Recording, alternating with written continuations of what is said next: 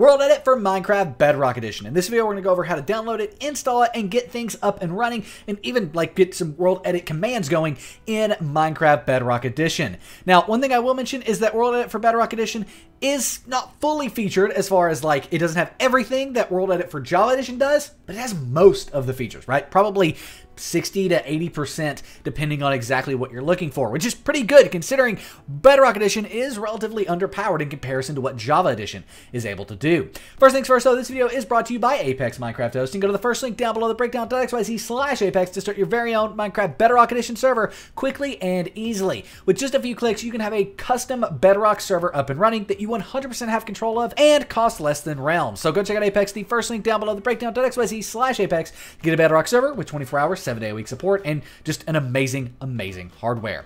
Nevertheless, let's get WorldEdit for Bedrock. The first thing you want to do is go to the second link in the description down below, and that will take you here. This is the download page for WorldEdit for Bedrock, and once you're here, you want to go ahead and scroll down. You're going to have to scroll down a decent ways to be able to get to the downloads section. So right here it is. Here is the downloads section.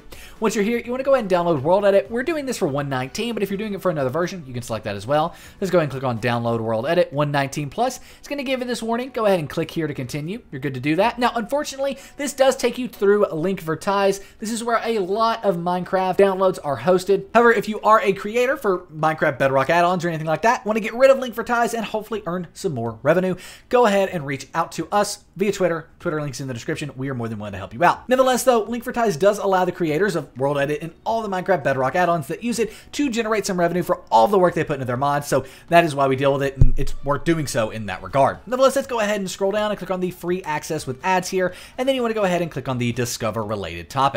Now, in this, you can't just click the X, right? You actually need to click on something. So I'm going to go ahead and just click on WorldEdit for MC Bedrock. For some reason, it Googles something. I don't understand that, but it might also pop up an ad or something like that. But nevertheless, when you come back to this page, close out of this, and now you can go ahead and continue to the download.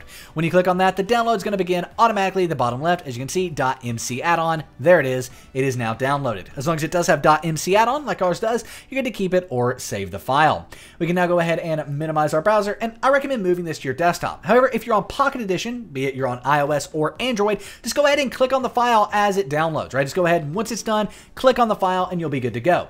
On iOS, you may have to go to your Files app and click on it there, but nevertheless, that's all you got to do on mobile. Just click on the file when you downloaded it. On desktop, it's kind of similar as well. You just need to find the file. It's going to be in your downloads folder. So click on the little Windows icon, top left of my screen, bottom of your screen, or bottom center of your screen on Windows 11, and then go ahead and drag this from your downloads folder into your desktop, right? Oh, by the way, click on this Windows icon, type in downloads, click on the downloads folder, and then drag it to your desktop. Now to install WorldEdit for Bedrock Edition, just double click on this file. It's going to open up Minecraft right like so, and like I said, this is what will happen on Android and iOS as well. When you click on it, it'll just open up the file, and bada bing, bada boom, it starts importing at the top. Once the import is finished, it will go ahead and say, successfully imported WorldEdit.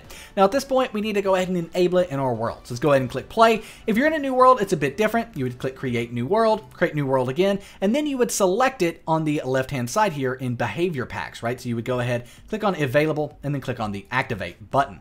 However, if you have an existing world, what you want to do is go ahead and click on the edit button. Then on the left-hand side, click on behavior packs here, come under My Packs, and then click on WorldEdit for Bedrock and click Activate. Click Continue, and then boom, finally it is installed. What you want to make sure is that it is under Active, under Behavior Packs. Now there is one more thing we need to do before we click play, and that is go into Game, scroll down, and we want to make sure that we do a few things here. One, cheats should be enabled, right? It doesn't have to be per se, but I'd recommend it. Cheats needs to be enabled.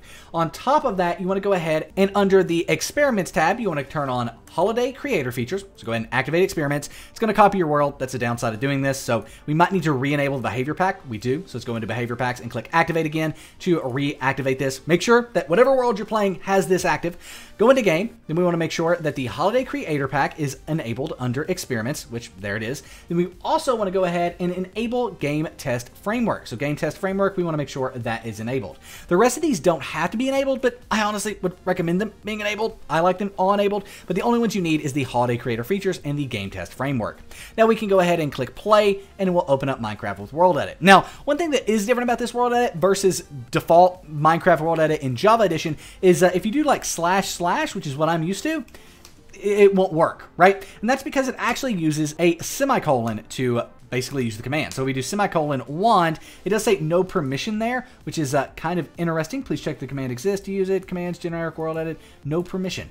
Odd. 1 second. That was my fail there. There was one more step that I missed, and that is tagging yourself with WorldEdit. So to do that, you want to type /tag, @ right? S, and then add WorldEdit, all one word. Exactly like this right here. Then go ahead and hit enter, and when you do that, it's going to now allow you to use WorldEdit, which again, we can do with semicolon, wand, and get a wand going. Boom, and there we go. Now we can kind of use WorldEdit as we're used to. So we can go ahead and select position 1 by crouching and right-clicking, right like so, boom. We are on Bedrock Edition on computer. It's a bit different on mobile. And then come over here and select position 2, right like so, boom, there we go. And now we have this position selected. One thing that this does have that WorldEdit doesn't have by default is it actually outlines stuff, which is pretty cool. Now with these selected, we can do things like cut this area. So we can go ahead and again, use semicolon and then do cut, and it will go ahead and remove our selection.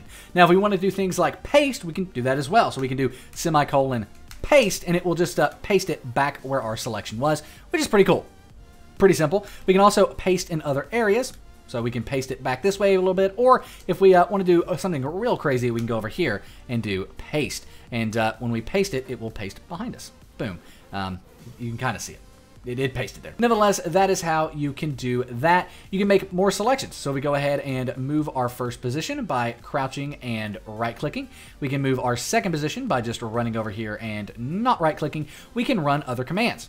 Got this bigger selection now. However, what are those commands? Well, they can be found in the description. This is basically the in-depth guide for WorldEdit for Bedrock. You'll land here, but if you want to select on your commands, just click commands there, and here they are. There's tons of different commands. Again, not every command that is in Java Edition is in Bedrock Edition, but they're adding more and more functionality. And honestly, there is a ton of stuff here that is in Java Edition as well. For example, you can actually use brushes, which blew my mind. I was not expecting that on Bedrock Edition. You can do it though. Overall, there are tons of different stuff you can do in game, and it's really, really cool. It's also cool that you can copy and paste. I can't get over that enough, actually being able to easily copy and paste stuff in Bedrock. This is getting better and better every single day and every single week, so check it out. It is truly amazing to be able to use WorldEdit in Minecraft Bedrock Edition. If you have any questions, let us know in the comments, and again, check out the helpful guide in the description for more in-depth stuff on commands, as well as other stuff, right? If you have any differences between the two, right? You want to know the differences? Here we go. There's what they are, right? So much stuff that you can do, and it's honestly impressive. Brushes, there's guides on how to use brushes.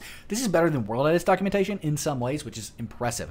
So there you have it. That's how you can use WorldEdit in Minecraft Bedrock Edition. You can make selections. You can do all that stuff. We did some pasting here off camera, and it has broken some things, but nevertheless, that is how you can use it. If you have any questions, let us know in the comment section down below. Again, to make a selection, you would do semicolon wand in chat, and then you would go ahead and crouch and right click, boom, set the first position, run over, and then just right click anywhere to set the second position, right like so. And then now you've got a selection, right? And you can do things with this selection, like cut, copy, paste, all that stuff. The reason I'm not doing that is it actually did get a relatively laggy for me when I was doing that before, and that's why I kind of had to do a jump cut there at the end. Quite a hard jump cut, apologize for that. But nevertheless, that is how you can get WorldEdit in Bedrock Edition. Let's go ahead and see if we can cut this, because why not? Go ahead and or copy it. We'll copy it. Boom. There we go. We've copied. You can rotate, by the way. So we can do that. So we can go ahead and rotate. So we can do a semicolon, rotate, and then like 90 degrees. Boom. And then we can paste this. It rotated our selection 90 degrees. That's not exactly what we wanted, but it did rotate. So there we go. If you have any questions, let us know in the comment section down below. Hope you enjoyed the video. We'll see you in the next one. Peace.